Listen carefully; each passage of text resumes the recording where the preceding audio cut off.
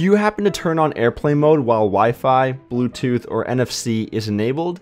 Then you've probably run into that annoying issue where turning on airplane mode automatically disables these settings and you have to manually turn them back on. For example, let's say you're getting on a plane and you have your Bluetooth headphones or other Bluetooth accessory, speaker, smartwatch connected to your phone.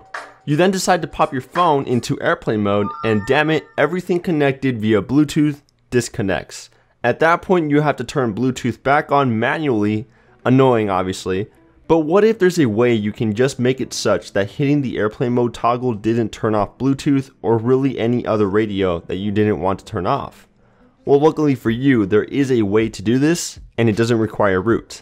All you will need is a computer, your phone, which must have at least Jelly Bean 4.2.1 or above. I'm doing this on the latest version of Marshmallow, and a USB cable.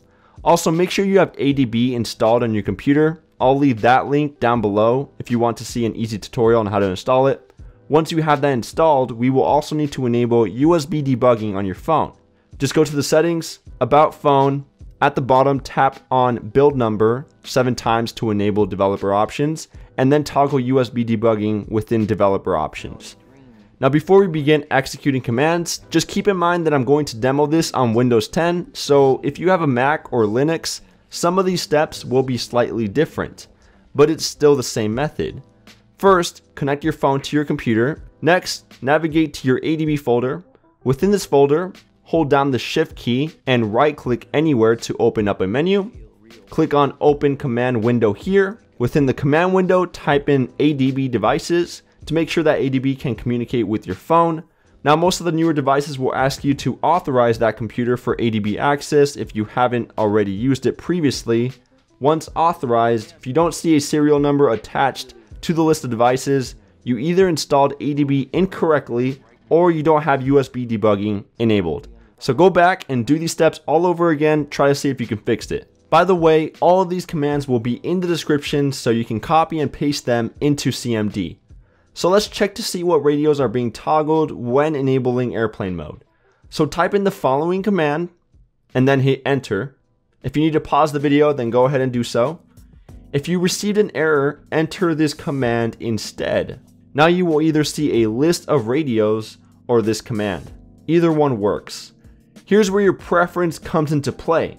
Basically, if you don't want one of these radios to be disabled when turning on airplane mode, you will need to remove it from this list. So in my case, I don't want airplane mode to disable Wi-Fi and Bluetooth. So I will type in the following command. If you happen to receive an error, type this command instead.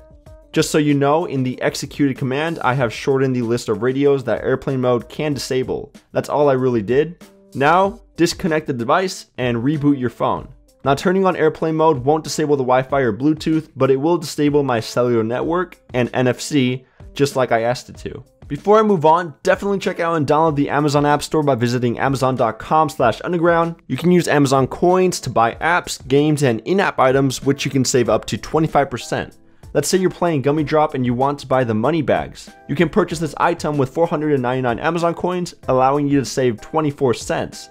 To buy coins, just go to the hamburger menu and choose Amazon coins. Check out the links in the description to find out more. Now back to the video. If for whatever reason you like to revert back to airplane mode, disabling all of your radios, then you can execute either one of these commands in ADB. Once you execute those commands, make sure to reboot your device. In result, that's how you modify what radios airplane mode can or cannot disable. Please use this responsibly. Even though it's unlikely that this procedure will damage your phone, you never know what could happen, so be careful. If you did every step in this video, but it still doesn't work, then unfortunately, you will need to continue to toggle the settings manually. That's it for this tutorial. Make sure to smack that thumbs up button if you found this video to be useful. Check out AndroidPolice.com for your latest and greatest news on Android, and I will see you guys in the next one. Stay fresh.